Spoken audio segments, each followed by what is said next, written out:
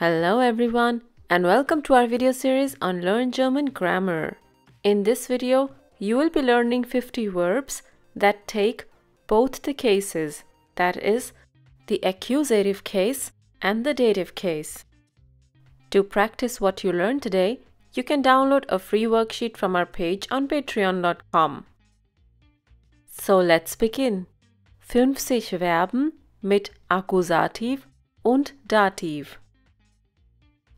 Well, there are a few verbs that take only the accusative case. For example, ich rufe meinen Freund an.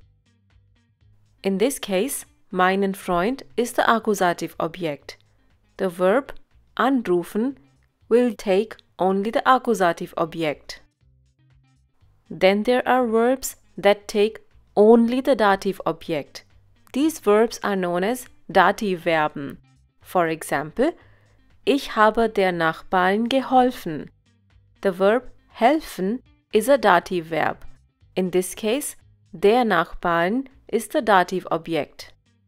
If you want to revise dative Verben, you can do so by watching our video on the same. The link is given below in the description. Then there are verbs that can take both accusative and dative object. In this sentence, the verb kaufen takes firstly only the accusative object. Die Mutter kauft ein Kleid. In this sentence, we can also add a dative object. Die Mutter kauft der Tochter ein Kleid. The words marked in blue are dative object and in pink are accusative object. Let's look at the sentence once again. Die Mutter kauft der Tochter ein Kleid. Die Mutter is the nominative subject. Then we have two objects. Was kauft sie? Ein Kleid. Accusative object. Wem kauft sie? Der Tochter. Dative object. The dative object can also be a pronoun. For example, die Mutter kauft ihr ein Kleid. So, kaufen is one such verb that can take both dative and accusative object. Let's look at the other verbs. And here's the first sentence. Soll ich dir die Tasche abnehmen? Well, as mentioned, the words in blue are dative object and the words in pink are accusative object. The verb here is abnehmen. This verb could have many meanings, but here in this case, it means to take something off somebody's shoulders. The best way to learn these verbs are along with the pronouns jemandem and etwas. Jemandem etwas abnehmen. Jemandem is the dative object, etwas is the accusative object. So let's do this for all the verbs. Here comes the next sentence. Kann ich Ihnen einen Wein anbieten? In this case, you should be learning jemandem etwas anbieten. Here's the next one. Danke, dass Sie mir die Tür aufgemacht haben. In this case, you should learn jemandem die Tür aufmachen. Aufmachen can also be used without the dative object. Let's move on to the next one. Hast du dir schon ein Kleid ausgesucht? The verb here is sich aussuchen. And you should learn sich etwas aussuchen, where sich is the dative pronoun. Sich aussuchen is a reflexive verb. You will learn reflexive Verben in B1. Still, if you want to learn them, you can watch our video on the same. The link is given below. The next sentence is Ich vertraue meine Geheimnisse nur meiner Mutter an. Anvertrauen is a trennbares Verb. Jemandem etwas anvertrauen. Moving on to the next verb. Die Firma bietet mir eine gute Stelle. Jemandem eine Stelle, einen Job, einen Platz, eine Unterkunft etc. bieten. The next sentence is: Kannst du uns die Blumen gießen, wenn wir weg sind? Jemandem die Blumen oder die Pflanzen gießen. Let's look at the next one. Du brauchst mir deine Liebe nicht zu beweisen. This verb is generally used in negation. Jemandem nichts beweisen oder jemandem etwas nicht beweisen müssen. Here's the next sentence. Die Kellnerin bringt uns das Essen. Jemandem etwas bringen. This verb can also be used without a dative object. Let's move on to the next one. Ich empfehle dir dieses Buch. Jemandem etwas empfehlen. The next sentence is: Ich möchte mir nur einen Wunsch erfüllen. In this case also, sich erfüllen is a reflexive verb. You should learn sich etwas erfüllen. And here's the next one. Oma hat uns viele interessante Geschichten erzählt. The verb here is jemandem etwas erzählen. The next one is a very common verb. Er gibt ihr ein Geschenk. Jemandem etwas geben. With the next verb, the dative object is a must, whereas the accusative object is optional. Ich glaube dir kein Wort. Jemandem etwas glauben oder nicht glauben. Let's look at the next one. Sie hat ihrem Kind einen Teddybär gekauft. Jemandem etwas kaufen. The next one is also a very common verb. Die Mutter kocht ihrer Tochter eine Suppe. In this case also, you can make the sentence without the dative object. Jemandem etwas kochen. Here is the next sentence. Kannst du mir dein Auto leihen? Jemandem etwas leihen. Here's the next sentence. Können Sie mir morgen das Bett liefern? Jemandem etwas liefern. Magst du mir ein Sandwich bitte? Jemandem etwas machen.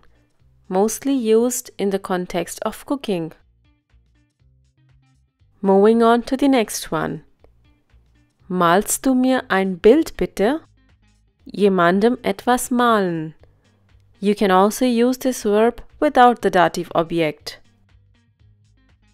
The next verb is also a reflexive verb. Ich kann mir diese Regel nicht merken. Sich etwas merken. And here's the next sentence. Morgen müssen wir uns ein Auto mieten. Here also, you mostly use the verb without the dative object. Sich etwas mieten. Let's move on to the next one. This is a trennbares verb. Was hast du mir heute mitgebracht? In this case, was ist the accusative object. Jemandem etwas mitbringen. Mitgebracht ist the partizip perfect form. Let's look at the next sentence. Wir möchten Ihnen eine Neuigkeit mitteilen. Jemandem etwas mitteilen. Also a trennbares verb.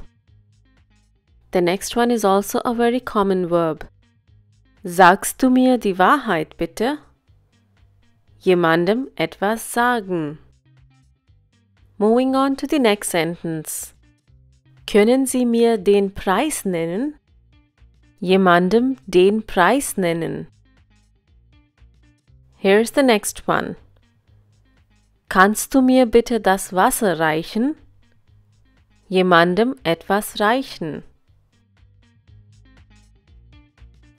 Reservieren Sie uns einen Tisch bitte. Jemandem etwas reservieren. And here's the next one. Zu viel Kaffee am Abend raubt mir den Schlaf. The verb here is rauben. Jemandem etwas rauben. Let's look at the next one. Was schenkst du deinem Vater zum Geburtstag? In this case also, was ist the accusative object? Jemandem etwas schenken. Moving on to the next one. Kann ich dir Tomaten schneiden? Jemandem etwas schneiden. You can also use this verb without the dative object. The next verb is schreiben. Er hat seiner Freundin einen Liebesbrief geschrieben. Jemandem etwas schreiben. The next sentence is Er hat ihm das Portemonnaie gestohlen. Gestohlen is the perfect form for stehlen. Jemandem etwas stehlen. And Portemonnaie is the synonym for Geldbeutel oder Geldbörse. Now let's look at the next sentence. Er hat uns das Waschbecken repariert. Das Verb reparieren kann man auch ohne Dativobjekt benutzen. Jemandem etwas reparieren. Moving on to the next one. Bis wann kannst du mir das Geld überweisen? Jemandem Geld überweisen. Here's the next one. Der Arzt hat ihm das Rauchen verboten. Verboten is perfect for verbieten. Jemandem etwas verbieten. Moving on to the next one. Meine Oma hat mir ihr altes Haus überlassen. Jemandem etwas überlassen. Here's the next sentence. Wem willst du dein Auto verkaufen? In this case, wem will be the dative object. Jemandem etwas verkaufen. This can also be used without the dative object. And here's the next verb. Mein Onkel hat meinem Kollegen seine Wohnung vermietet. Jemandem etwas vermieten. Vermietet here is the partizip perfect form. Now let's look at the next one. Bevor wir mit dem Spiel beginnen, werde ich dir die Regeln verraten. Jemandem etwas verraten. The verb verraten also has a lot of meanings. In this one, it means to tell somebody about something. Now let's look at the next sentence. Der Arzt hat mir ein paar Medikamente verschrieben. The verb here is jemandem etwas verschreiben. In this case, verschrieben is the partizip perfect for verschreiben. Here's the next one. Das kann ich dir versichern. Jemandem etwas versichern. In the next sentence, the verb is versprechen. Der Lehrer hat den Schülern einen Ausflug versprochen. Jemandem etwas versprechen. Now let's look at the next one. Das habe ich dir schon längst verziehen. The verb here is verzeihen. Verziehen is the partizip perfect. Jemandem etwas verzeihen. Here's the next one. Der Großvater liest den Enkeln ein Gedicht vor. Vorlesen ist ein trennbares Verb. Jemandem etwas vorlesen. Moving on to the next sentence. Sie haben uns einen Kompromiss vorgeschlagen. Jemandem etwas vorschlagen. And here's the next sentence. Darf ich dir meine Schwester vorstellen? In this case, since both the objects are persons, you will say jemanden, jemandem vorstellen. Let's look at the next one. Ich wünsche mir einen neuen Job. In this case also, this is a reflexive verb. Sich etwas wünschen. And here's the next sentence. Hat mir den Ball weggenommen. The verb here is wegnehmen. Jemandem etwas wegnehmen. With this we come to the last verb, zeigen. Der Reiseleiter hat den Touristen viele Sehenswürdigkeiten gezeigt. Jemandem etwas zeigen. Once you know all these verbs, you will start using them correctly in your sentences. To practice what you have learned today, you can download a free worksheet from our page on patreon.com. Danke! Thanks for watching this video. If you like this video, do give it a thumbs up and share it with your friends. Do subscribe to the channel if you still haven't. If you have any comments or questions, you can leave them in the comment section below. Tschüss! Auf Wiedersehen!